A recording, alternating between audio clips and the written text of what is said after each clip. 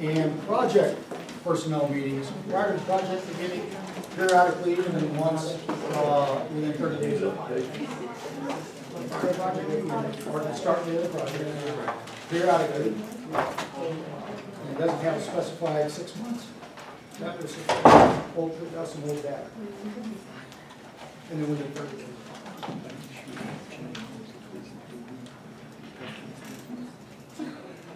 Anybody here never experienced on-the-job training? As a client.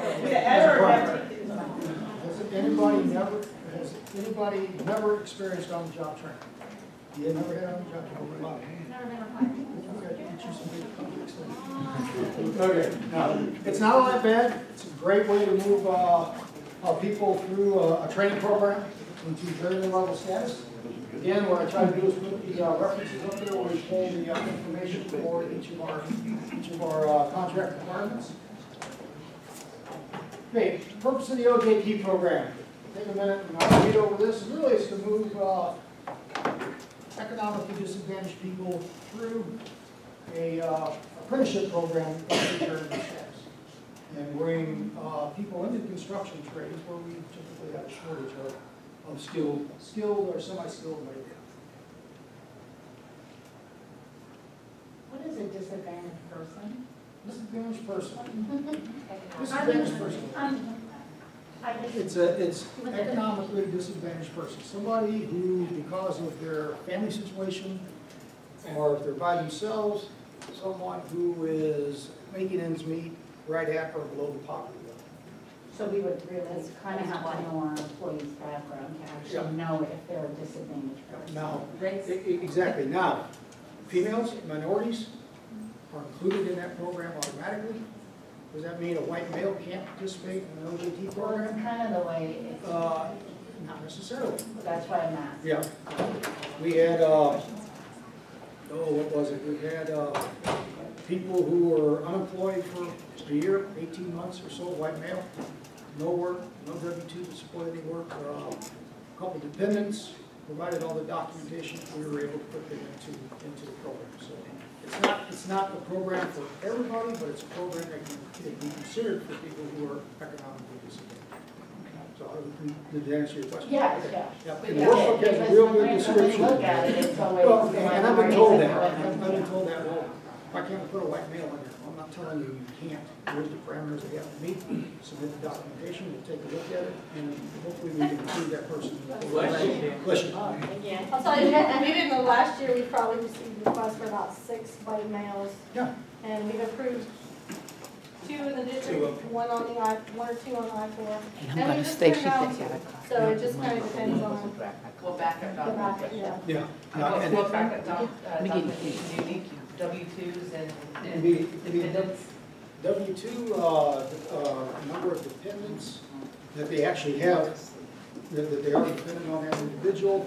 Anything from, I forget what's called today. They're in a facility. If they were in a facility for a period of time, like rehab or halfway home, something like that. And what is it? Department of Unemployment records. Yeah, the unemployment records. Are they on any kind of public assistance and things like that? So those are all the documents that can be submitted with the request to put that training into the program. Take a look at it. Yes, it meets the criteria. We go ahead and approve that. So these people are outreach assistance. Yeah. Yes. Yep. So don't think it means you can't submit white males for OJT. You just have to meet certain criteria. Okay. All right. Well, that's why they're so great. Yeah, that's why. Okay, next, how do you know if the project needs OJT? How do you know? How do you know if it needs OJT, besides Dennis just telling me it needs it? Take a look at it. This is based on 2016 standard specifications. It's $2 million or more and 275 days or longer. It used to be $1 million and 225 until January of 2016. The project selected in 2016, $2,275,000. That means OJT. And then from there, The number of trainees required for the project is based on an incremental dollar amount. And you can find that in chapter 5 of the compliance manual. Okay, prior to starting the project, the RCS will work with the PA and myself. We're going to schedule an OJT training and evaluation meeting. It needs to be after the pre-construction meeting and within 30 days of the start of work on the project. After the pre-construction meeting, within 30 days of the start of work on the project. We had an OJT meeting yesterday. We started work today. That's not preferred, but just the nature of the schedule, that's what happened. So, purpose of the meeting, determine the amount of OJT trainings for the project, discuss the required forms, answer any questions a contractor may have about the OJT, and provide an opportunity to complete the forms at the meeting. Probably in 15 or 20 OJT meetings over the past year, I think we've got forms maybe half the time at the meeting. It's usually, wow, I didn't realize all that. Let me go back and put the schedule together, let me put the efficiencies together, and then I'll send it to you. If that's what's decided, once the meeting's over, I need those sent to me within 10 days to get the project started. If there's some kind of circumstances that say we can't do that, whatever, communicate with the RCS, and myself. Typically, that's what we're asking for. Okay, I'm not going to belabor each one of these forms because we discussed these in detail at the meeting. This is the training schedule. Remember, the purpose of the meeting is that the training schedule and the proficiencies developed. All the project information filled out at the top. Training classifications listed along the side. Start and end dates for training indicated in the space. So each one of these is 10. Each one of these blocks is 10 days. So if your training classification requires 300 hours, then with the project manager, the project administrator, and we'll project out. If I want to train a traffic control specialist, starting mid-May, how long is it going to take me here to get to that 300, the maximum of 300 hours or the minimum of 250 hours, whatever the magic numbers are. And then you just barcode those in, start them in, here's your projected start date, here's your projected end date. That training needs to be enrolled, trained, and graduated within that time frame. So again, RCS can help fill out the schedule, PA can help you do that, I can help you do that. Then once it's filled out, the contractor submits it, it goes to the project administrator, they concur, comes to me, I concur, and then you're ready to start training. Another thing that's required is a proficiency record. Okay, all project information is filled out. Proficiency standards should be filled out and signed by the contractor. That's up here. Anybody know what's the minimum number of proficiencies that needs to be in one of these? Three. I've seen for some of the more complex classifications, they're putting 4, 5, maybe 6. Minimum of 3 proficiencies that need to be listed in the proficiency statement. But again, it goes to the contractor signs it, sends it to the PA, they concur, and then I concur. Once these are set, as you enroll trainees, this becomes the proficiency observation at the end.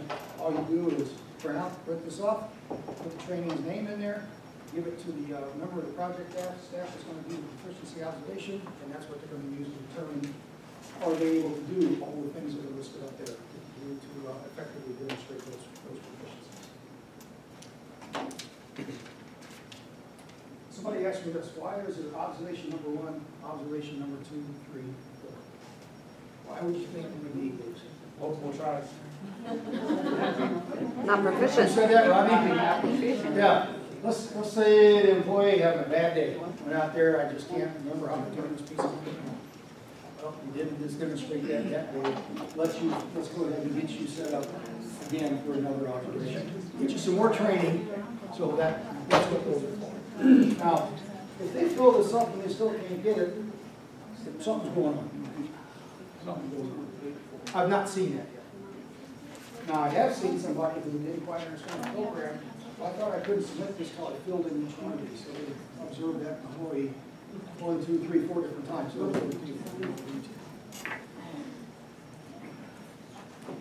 Okay, schedule set, proficiencies are set for all your classifications, and now it's time to get the student enrolled. Again, project information at the top filled out, Training identification should be filled out with a training signature. Here, ready to enroll the employee, contractor signs it, and then once that comes to the RCS, what needs to happen? Interview, right? You need to get a member of the project staff to go out and interview this trainee to make sure they're a good candidate. The project staff's responsible for that. You as a contractor are responsible to make that employee available to get that interview done.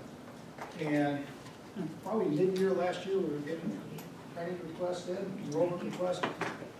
We were struggling over 4 or 5 weeks to get the employee interview. That kind of defeats the purpose of going through the program and you're missing dates on the schedule. So once you submit that form, contractor, find contractor, make sure that employee is available within the next couple of days to be interviewed. Okay, once the interview comes in and it's acceptable, then I can check yes on the acceptable training interview, roll and approve, and get that person enrolled.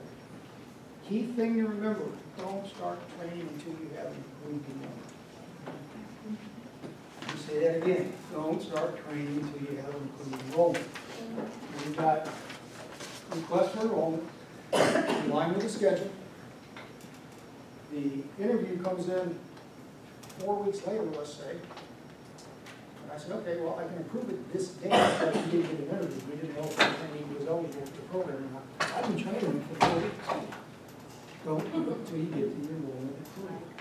Okay, for those training hours don't count. They're not officially in the program. Okay, nice thing about this form, this lives with the employee throughout the life of their training.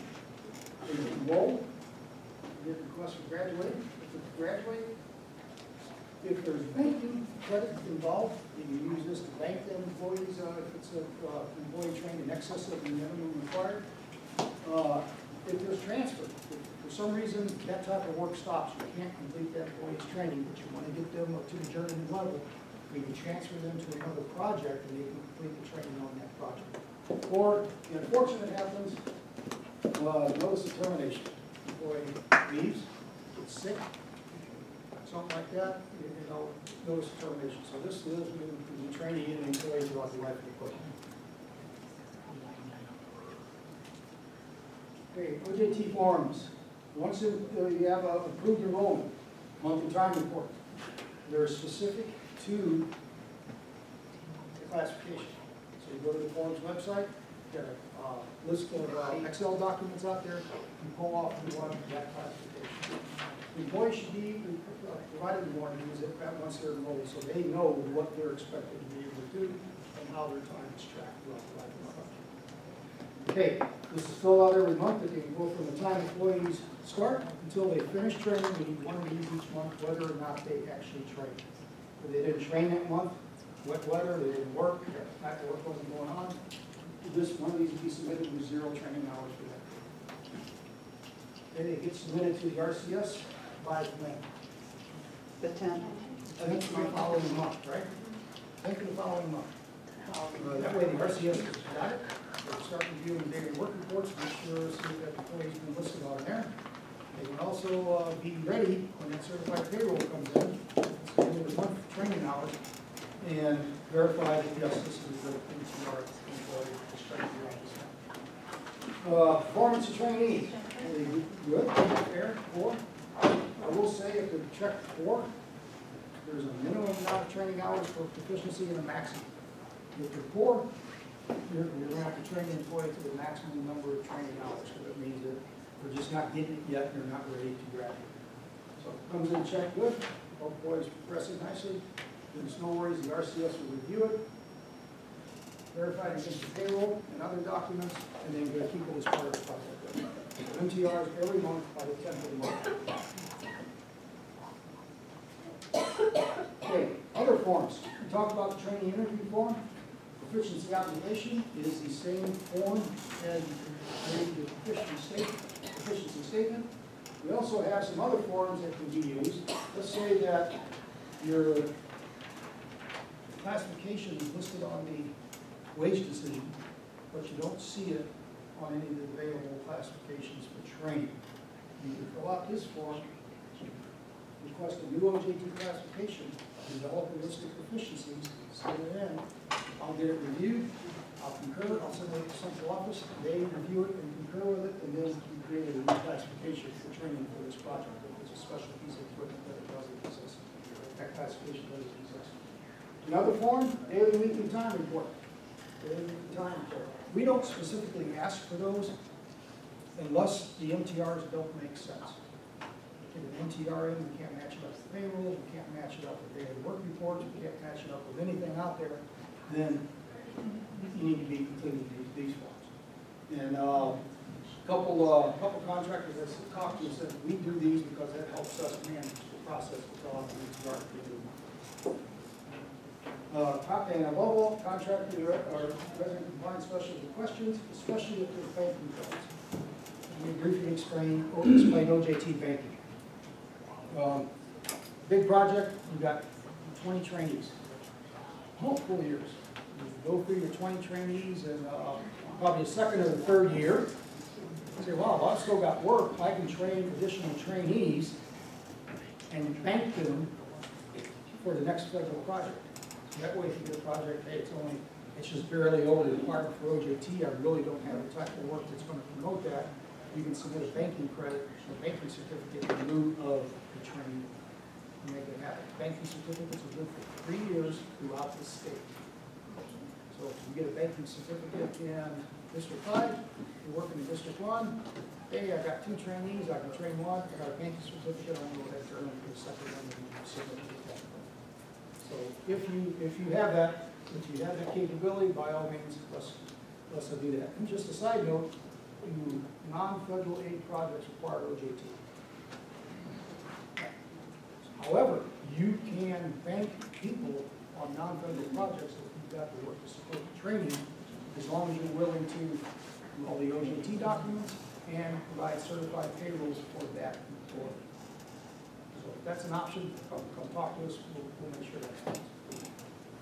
And just to kind of put it in perspective, Archer Wester, how many OJT trainees do you all have on your project? I think there's only about 3 right now, but we need to get some more. But how many are required? That I don't know. That's what I think it's 20 some odd. Is that what it was? Yep, and there's another project in here that's got 250. 250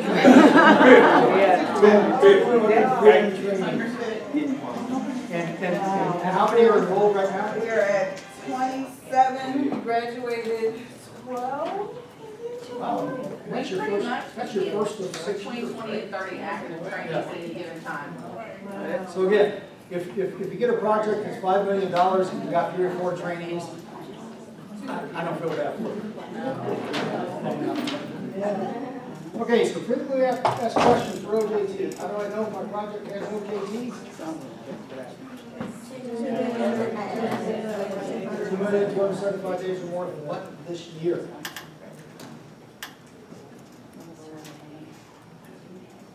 When do I need to turn in the OJT schedule?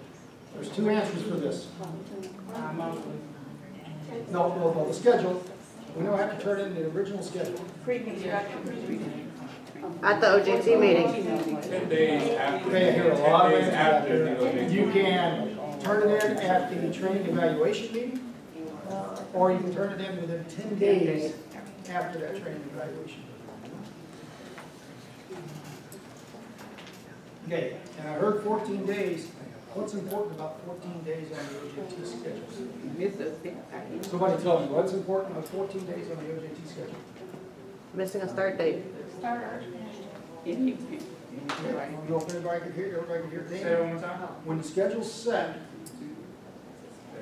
on typical contracts, if an event is missed by 14 days or more, hey, I'm going to start the trainee on the 1st of May.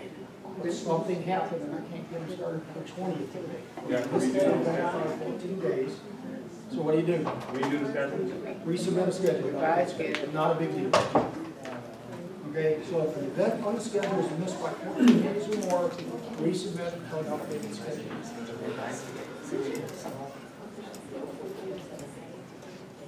Almost any action to do with 7 days. Yeah. Okay, what if I don't see a classification listed in the compliance manual, but I need to train somebody to do that special thing? Contract the RCS and create the OJT additional classification request, right? And if it's not on your wage decision, you need to get that submitted first. Additional classification for the wage decision. Okay, when does OJT interview need to be performed? Prior to approval, right? Yeah, prior to approval and enrollment. And it's contractor's responsibility to make sure that the employees are able to do it. Okay, so again, that's OJT interview. Not every project has it. It's a great tool to gauge the status. It's nothing to be afraid of. It's managing the submission of forms and making sure we're working the employee through the graduation. It's not fair to them if they get delayed.